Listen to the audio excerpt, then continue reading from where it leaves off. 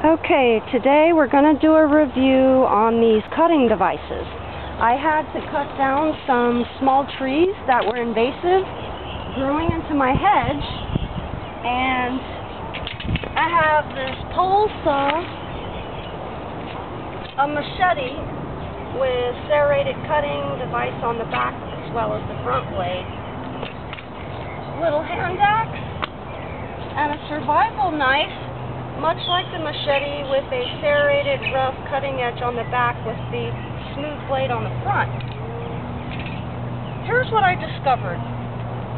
Okay, when using the pole saw, this cut the best on branches. You know, this kind of action and this curved piece works really well.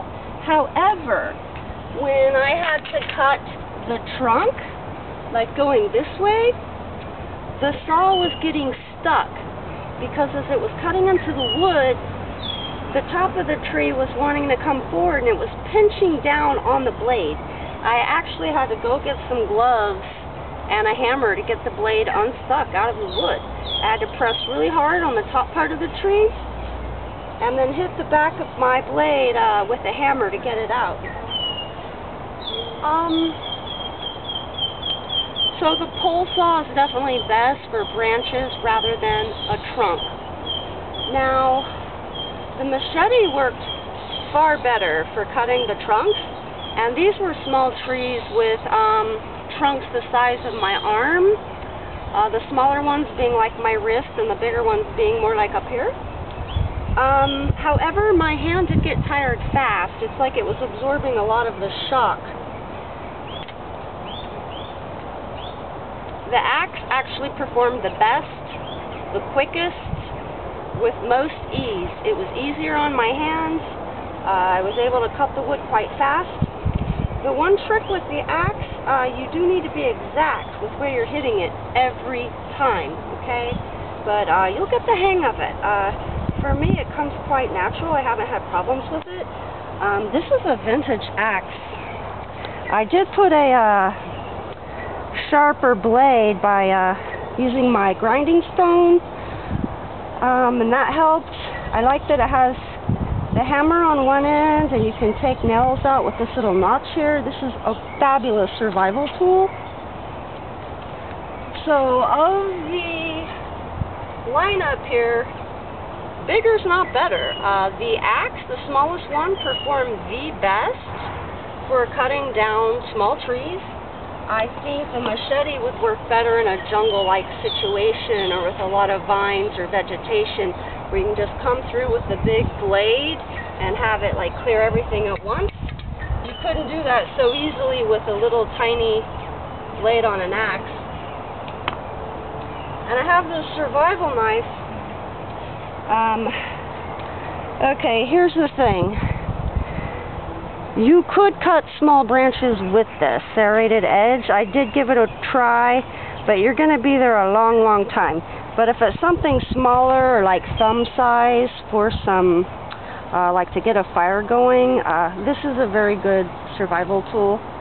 It also comes with a fire strike, and you can use the back of your knife to get sparks to start a fire. So I highly recommend something like this.